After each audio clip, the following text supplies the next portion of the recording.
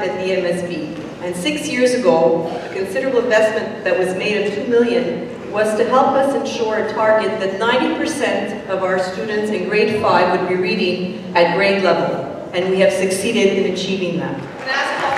Our board has implemented a balanced literacy plan in all of our elementary schools.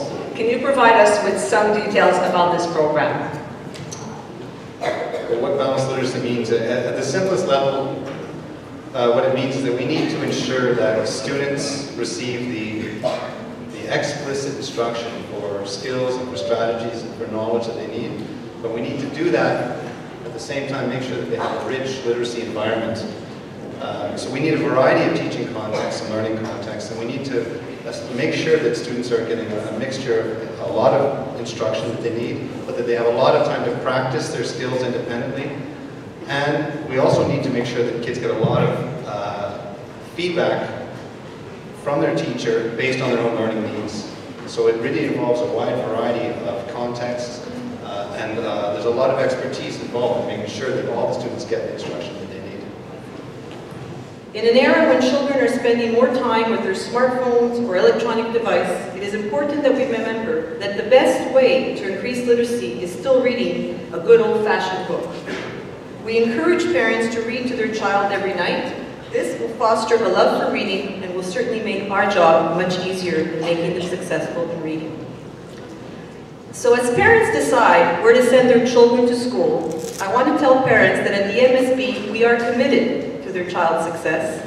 The Balanced Literacy Initiative is one of the many reasons that make the EMSB the best choice for their children, and we add this initiative to our other long list of reasons to choose the EMSB, such as our dynamic French immersion programs, our base after-school program, to name but a couple. Qu'est-ce qui te fait croire que l'approche équilibrée en littératie est engageante et qu'elle favorise l'apprentissage de nos jeunes?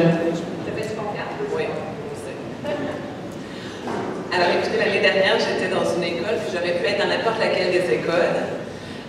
J'étais avec un enseignant, on était en train de parler justement de littératie, puis tout d'un coup, ça aurait pu être n'importe lequel de ces enfants-là.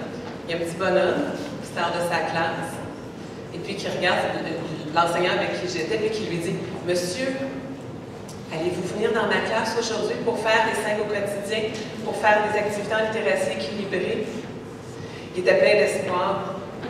Et puis finalement, l'enseignant lui a dit « Non, aujourd'hui, c'est pas dans ta classe que je vais dans une autre classe. » Le petit bonhomme est reparti, la tête basse, vraiment très déçu.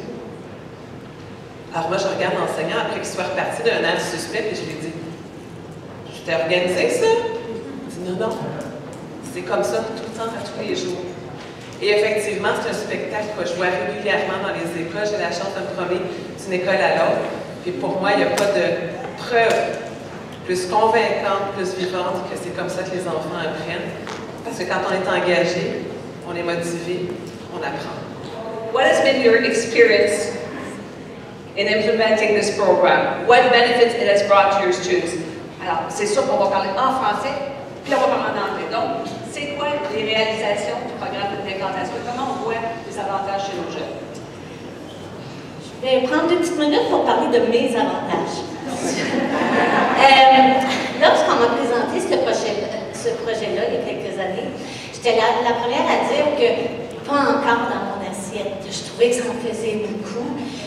J'ai même pensé de me réorienter parce que là, je me disais, j'arrive pas à mes objectifs professionnels avec mes élèves. Alors là, j'ai décidé d'essayer parce que la direction à ce moment-là insistait pour qu'on essaie. Je me disais, OK, je vais le faire pour elle. Et puis finalement, j'ai essayé et j'ai adopté et adapté. Ce qui fait que maintenant, au niveau de la littératie dans ma classe, depuis 6 ans, je le fais quotidiennement. Et ça me donne la chance que chaque enfant me passe dans les mains quotidiennement et que je puisse lire avec eux ou les faire lire d'après leur niveau. Je n'ai pas un livre pour la classe, j'enseigne par niveau et ça fait que les enfants ont tous des réussites. Et c'est sûr que j'ai dû m'adapter, mais maintenant que ça va, les enfants apprennent et ont des réussites quotidiennement. In your life, what kind of books did you like to read? know what, I always had a nice variety. I really like, this is what kind of brought Carrie and I, because he's a big reader as well, history and true event books we love, at least nobody does today. So we find that on your bedstand? Oh, for sure. Well, Carrie's more days hunting books, but yes, for sure. There's always books on her bedstand, and mine's about a bit more baby books these days too. We'd like you to take that opportunity, because there's a little one coming. Well, you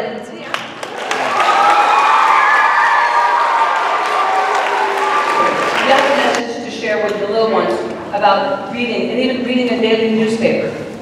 I think that reading is extremely important, obviously, because I work for a newspaper that publishes material for people to read.